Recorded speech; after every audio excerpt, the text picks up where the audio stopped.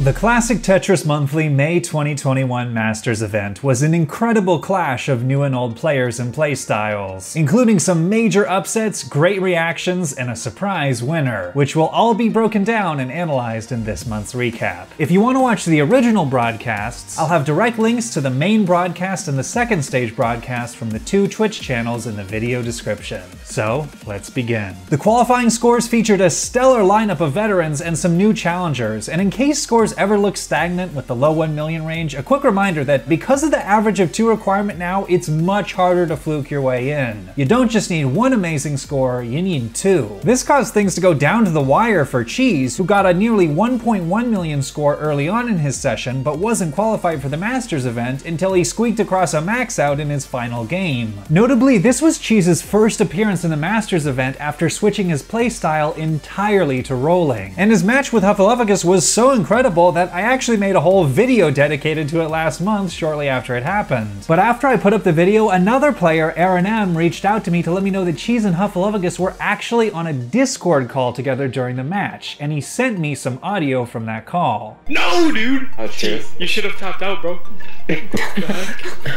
Why? Cheese! Stop! Don't do it. Don't get that Tetris. Cheese! What? I don't want to be in a scout clip. I don't want to be in a scout clip. 987. Whoops. As it turns out though, there was another match in the round of 16 that was amazing as well, and will be the highlight. Fractal 161 versus Tetris Time.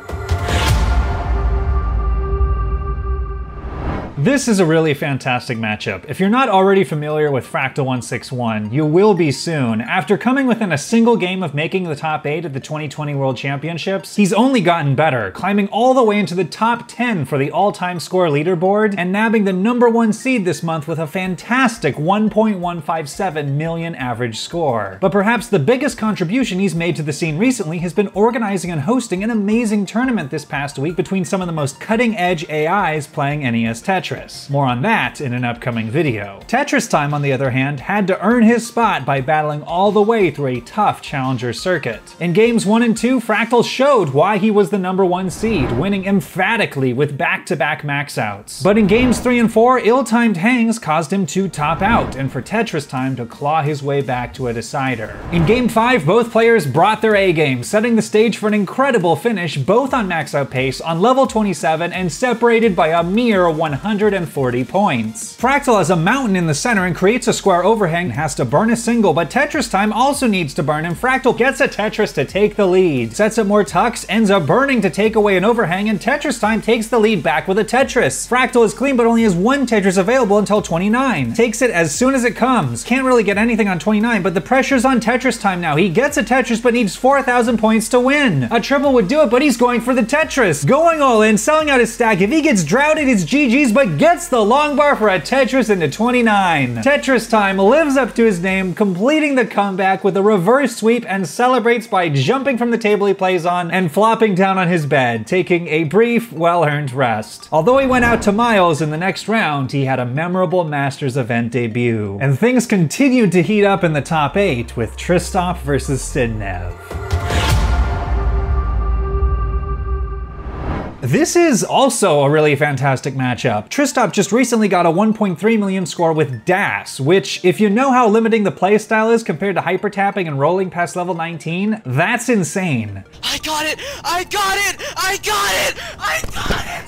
I got it! It was the result of a month-long grind. Each of these videos represents a session averaging several hours, and good enough to land him in the 13th spot on the all-time leaderboard, a personal best for him. Better than any score he's done with tapping, and more than 40,000 points above any DAS score from anyone else in the world. A truly incredible achievement. Sidnev isn't that far behind though. He's originally famous for getting his first max out during CTWC 2020 qualifiers, satisfying enough for him to be the only player to quit his qualifiers qualifying session early, and has been on a meteoric rise since, recently getting a 1.3 million score to move him into the top 20 on the leaderboard. At the end of game 1, Sidnev is in control with a 2 Tetris score lead and 3 Tetris pace lead. Tristop only has 2 Tetrises left before 29. This is now insurmountable without kill screen play. Sidnev gets a double, looking to coast to the finish. Tristop takes a single, gets a Tetris, has 0 lines left to burn, and Sidnev is just trying to get in position for a final Tetris but cannot resolve the top of his stack and get it clean. Tristop is Tetris ready now, gets his final Tetris into 29, and Sidnev might be setting up a dirty Tetris but hangs it out in the center and tops out. Suddenly Tristop's only a few thousand points back with a few burns he could take it, but a hang on the right seals it. Tristop tops out. In a game much closer than anyone expected, Sidnev, I think, is convinced he blew it, just staring into the camera waiting for the internet connection delay to tell him what happened to Tristop, and now he knows he's won. Great moment for Sidnev, and this game actually ended up making the difference. Sidnev won the set with a decider in game 5 to advance to the semifinals. As for the highlight of the semis, there was a pretty good match between Jerpadude and Miles the Great.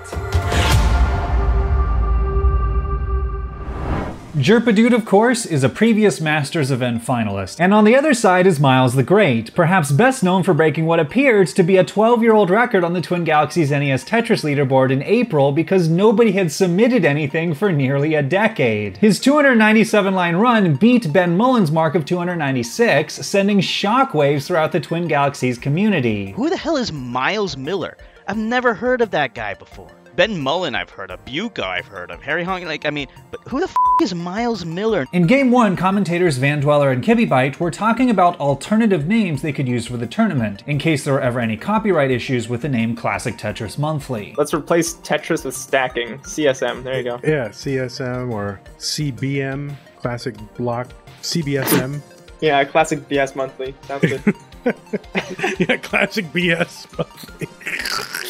I swear, if that ever becomes an issue, I will change it to Classic BS Monthly. The commentary even got Miles to laugh hard enough that he had a slight misdrop, which he was able to quickly recover from. Shortly after the transition, Jerpadude got in a perilous position, but he was able to survive several levels and eventually burn down. At the end of game 1, Miles is clinging to a small lead, but Jerpadude is the one with the clean stack. Miles gets a nice skimming double, and Jerpadude is high, but gets the Tetris for the lead and another Tetris to knock it all the way down. Miles doesn't have enough of a pace lead to be able to burn down. He's just gonna go for dirty Tetrises at this point. Jerpadude has 1 Tetris available before 29, and there it is! Miles is Tetris ready, but hangs a long bar, and gets another long bar 12 high right for the Tetris to stay alive. But Jerpadude is now more than a Tetris and a half ahead, and after a few lines added on 29, he raises his hands in celebration. Miles incredibly is cleaned up at the top of his stack, is Tetris ready, but would need some additional kill screen play to win, waiting for the long bar, and the long bar doesn't come! Jerpadude wins game 1, and there's his reaction, and he would go on to advance to the finals, where he would face the perpetual contender, Zefania Nenu.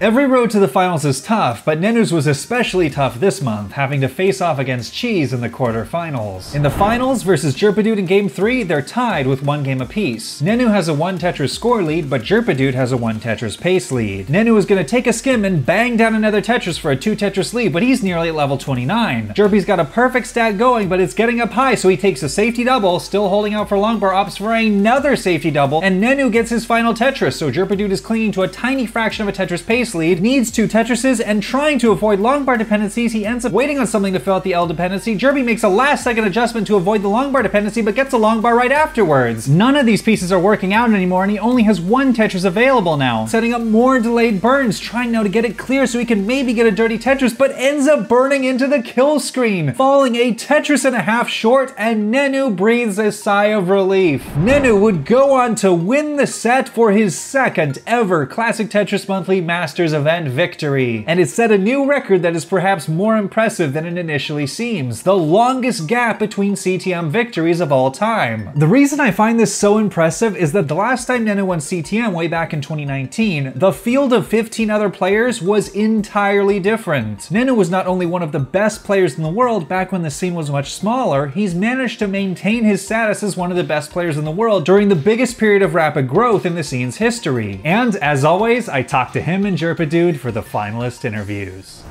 Thanks so much for coming on. So you had a pretty crazy road to victory this month.